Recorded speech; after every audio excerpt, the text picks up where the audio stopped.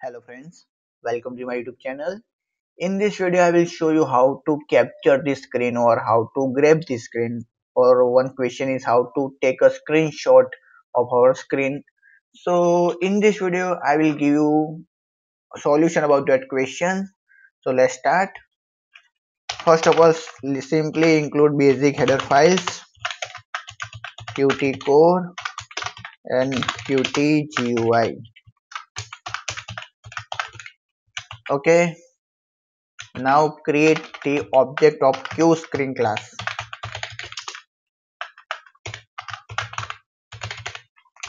Okay, right now I have only one screen, so simply get the primary screen, and if you want to get how many screens are connected with your computer, just simply call this screen functions. So you will get the all available screens. Let's simply print the all screens.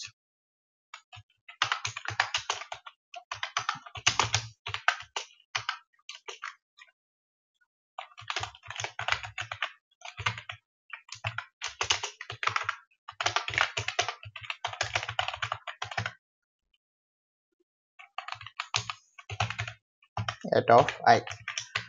Okay, so you, for this way you can easily get your available screen names. Get the name.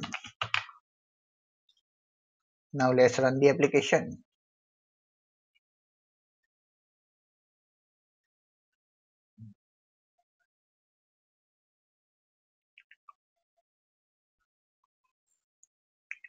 You can see I have only one display. If you have multiple display, you will get the multiple names here. Now let's capture the window. Call the grab window function and pass your ID, window ID, and now save the picture in our pixmap screen image. Okay, now let's save this image,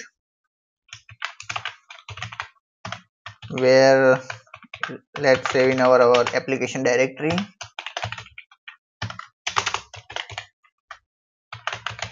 screen image .bmp. Okay, now let's run the application.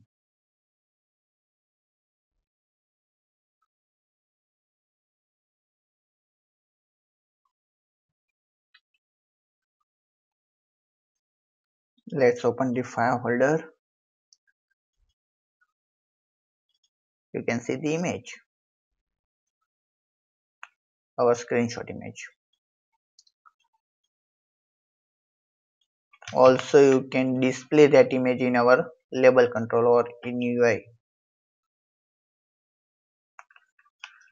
Take one label control to display the image.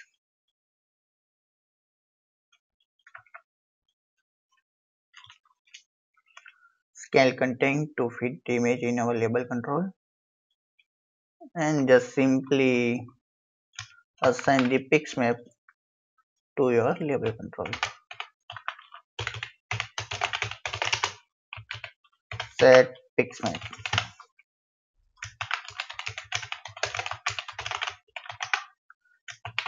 Let's run the application.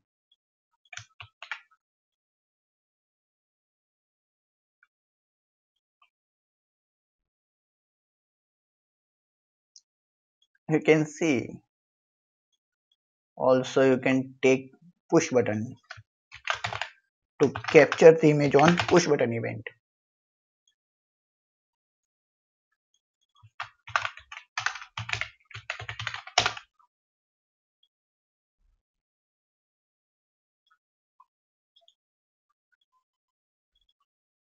Write the same code here.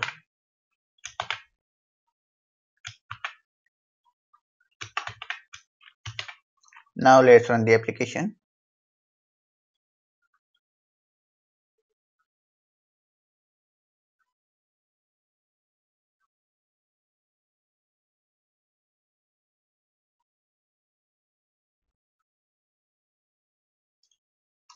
You can see Open the debug folder, our application folder, and capture the image. So you can see the captured image and also saved image. So by this way you can easily capture our screen, or also you can define specific region of your screen. Let's define x equal to 100 and y equal to 100, and define your screen width, how much area you want to capture. Just simply write 500 and also set the height. Now pass the parameter here, xy, width and height. Now let's check.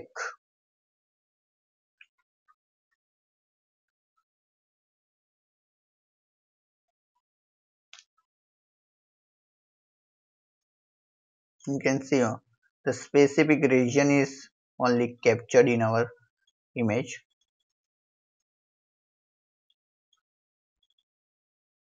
You can see the image size also 500 by 500.